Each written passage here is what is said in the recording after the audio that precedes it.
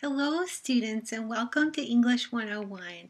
My name is Dr. Crystal Sands and I'm here with my lazy kitty Marley in the background to welcome you to our new class.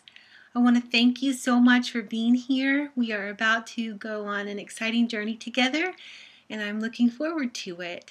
I wanted to make a personal video welcome just so you can see my face, just so you can try to get to know me a little bit. I love online teaching, but I believe in the power of media in online teaching. So I will try to make some videos throughout the term, especially at midterm and toward the end of the semester. So I want to tell you a little bit about what you can expect in this class. There's going to be a strong rhetorical focus. And what this means is we are going to focus on analyzing the situation of every writing assignment and figuring out what you need to do to be effective in the particular situation, given the particular audience. What kinds of information do you need to include? What tone of voice do you need to take? These are things that are going to change all the time, every time you write. I always tell my students there's no one right way to write. And that is both wonderful and awful to many people. To me, it's just beautiful. It's a lot of work, but if you can figure out how to write rhetorically, there's great power in that.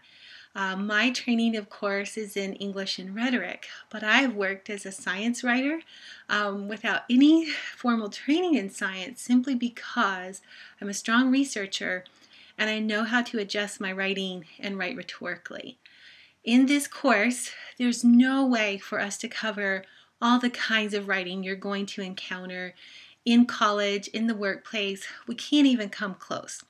But we're going to give you a wide variety of options so that you get some exposure to these different genres, but most importantly, so that you practice those rhetorical skills.